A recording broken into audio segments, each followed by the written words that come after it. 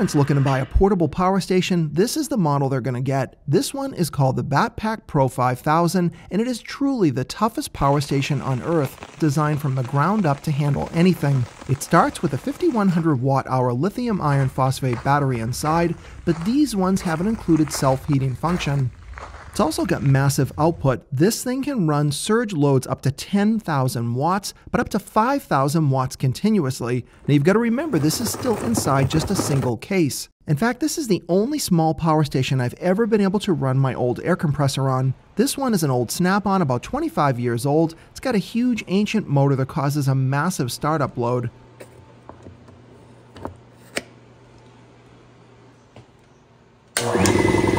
And that's primarily what most people are going to use this device for, running large tools in locations that you can't run any other type of power generator.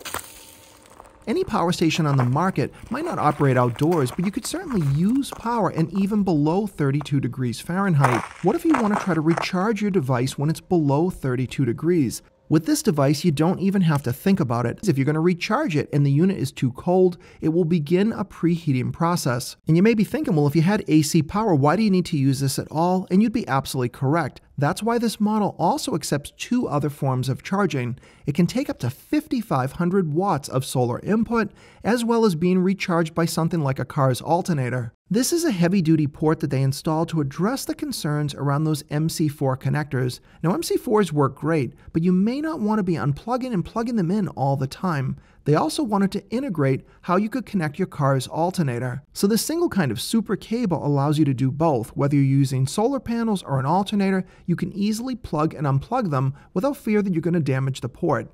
And here's a feature I have never seen on any power station. This thing has essentially the equivalent of an hour meter. It's got a battery cycle gauge. This will tell you how many times these batteries have been fully charged and discharged. First, I wanted to simulate just using this thing in cold weather conditions, but I picked a tool that can have a huge startup draw and wanted to see if there were any problems at all.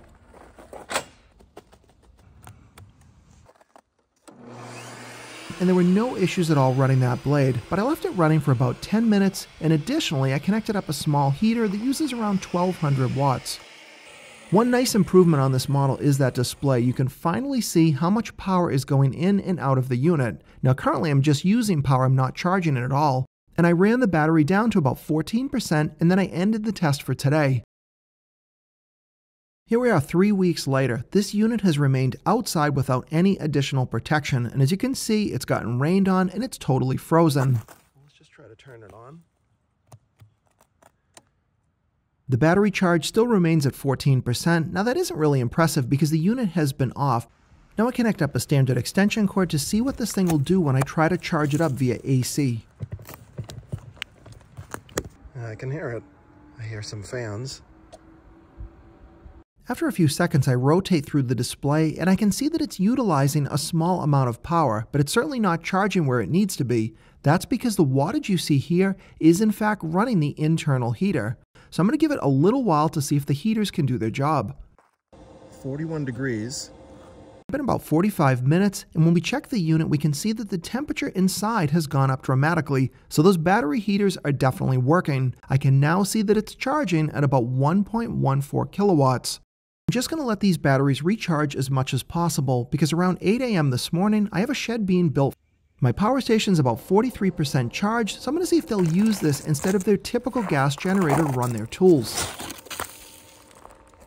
This case is a custom Nana case that's made in Canada, and it is designed to be heavy duty and it has the built-in trolley. Now these wheels are not super rugged, they're not going to go over sand very well, but at least it's better than nothing. Now these guys didn't want me particularly filming them all day, but I snuck in to see if things were working out fine, and they were. They were running their air compressor, they had a corded chainsaw that they used to make some trim cuts. What was great about this guy is he could customize the shed basically to fit whatever you wanted. I wanted less firewood room, and I wanted a small storage shed in the back. That's where I'm going to store some gasoline for long-term power outages. These guys were a bit camera shy, so when they left I wasn't able to film it, but the end result came out great, and his words to me were that he didn't even notice that he wasn't on a regular gas generator, so I'd say it was pretty successful in terms of powering tools without any issues whatsoever. And now, of course, there is one thing you can guess is the bad news, and that is the price. These units range anywhere from about $5,000 up to about 10 grand, depending how you get them equipped. Now, you're probably thinking, who on earth would buy it? I could just get an EcoFlow that would be half the price. Now, of course, you'd be absolutely correct. I've shown many of those products on the channel, but that's because those products are not designed for extreme environments. You shouldn't even buy one of these if you don't need it. And this is certainly not a device for everyone, but I hope you found this video interesting. If you did, be sure to give me a thumbs up and subscribe to the Silver Symbol channel if you want to see more videos coming up.